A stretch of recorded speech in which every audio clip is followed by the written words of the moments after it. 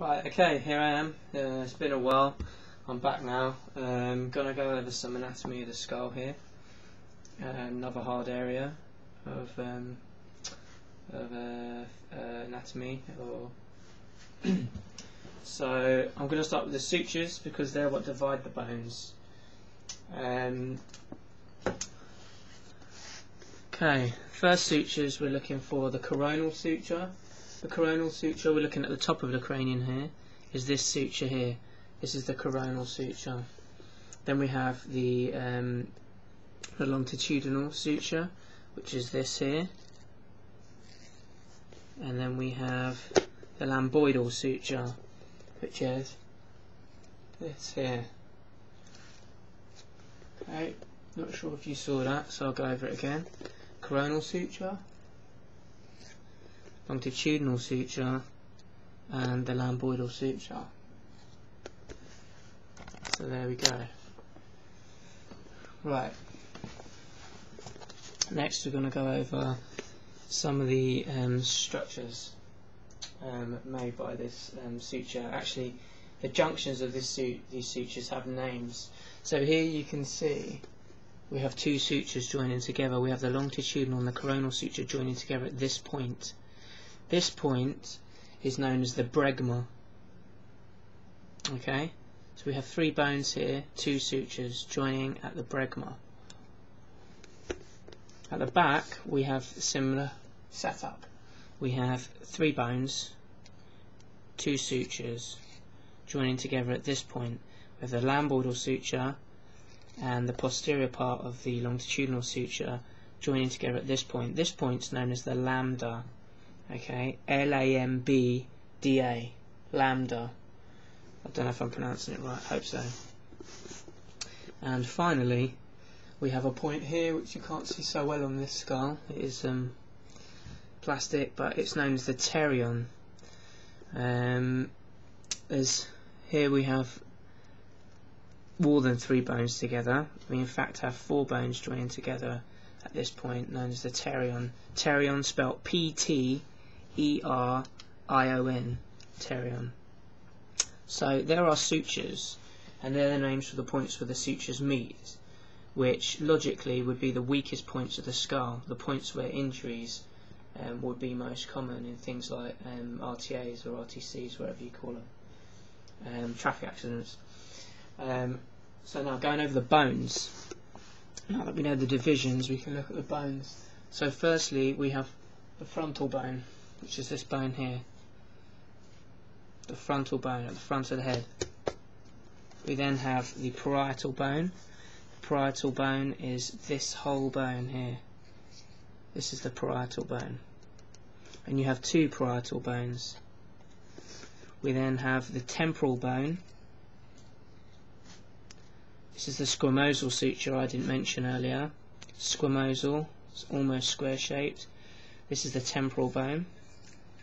Then we have the sphenoid bone, which is actually here. The point you usually think of as being your temple is actually really where your sphenoid bone, or your sphenoid bone, I should say, is. So you have your sphenoid, temporal bone, parietal bone, frontal bone. And then if we go all the way around the back, we find the occipital bone. Okay, so the occipital bone borders with the parietal bones on both sides. You have two parietal bones, one occipital. It also borders with the temporal bone.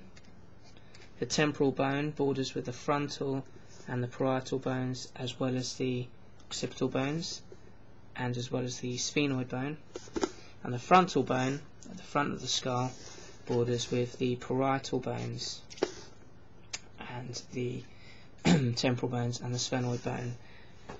And the frontal bone also borders with our next two bones that we're going to go over, which is the zygomatic bone here and the maxillary bone, which forms this part of the skull.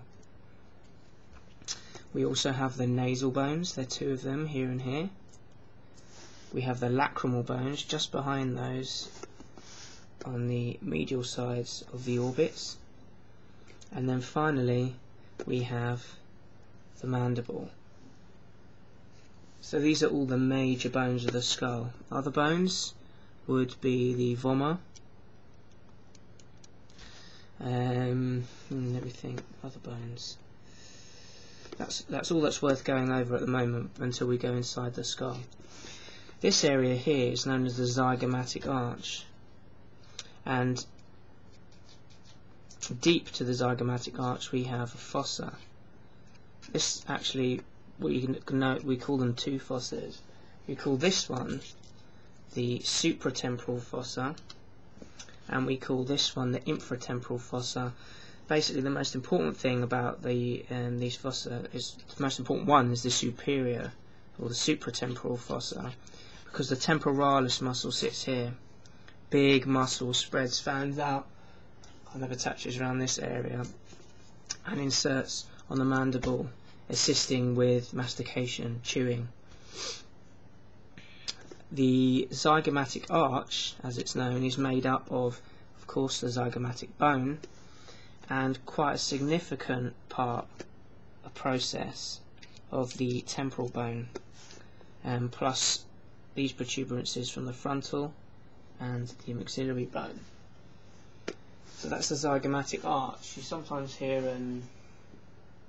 surgeons talking about the zygomatic arch. I don't know if you're a medical student or if you watch gory programs for fun.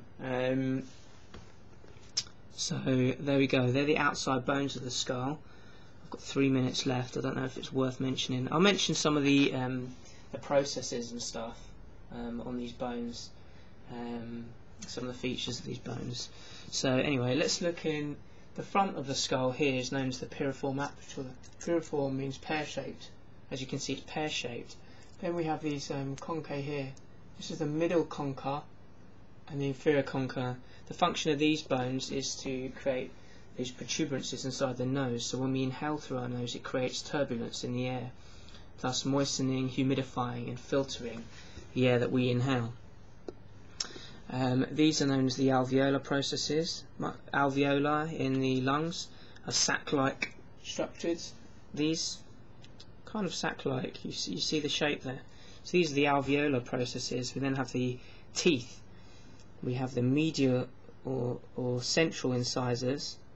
We have the lateral incisor, the canine, first premolar, second premolar, first molar, second molar, and then some people have a third molar. So there are teeth right there. Gone over the teeth. Right, 2 minutes to go. We then have the inferior here and superior, you can't really see on this skull, orbital fissures.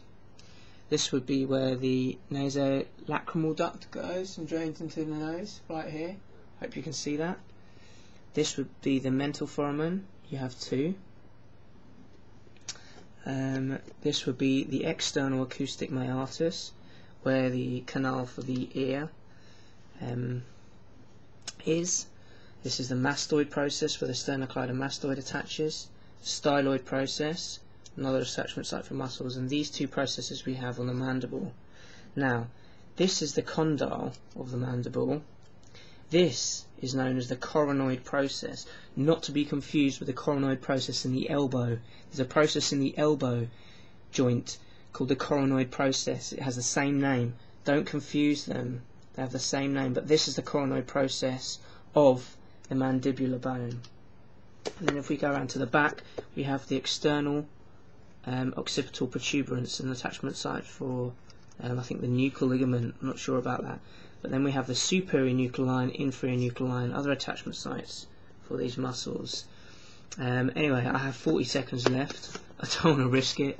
So that's a wrap.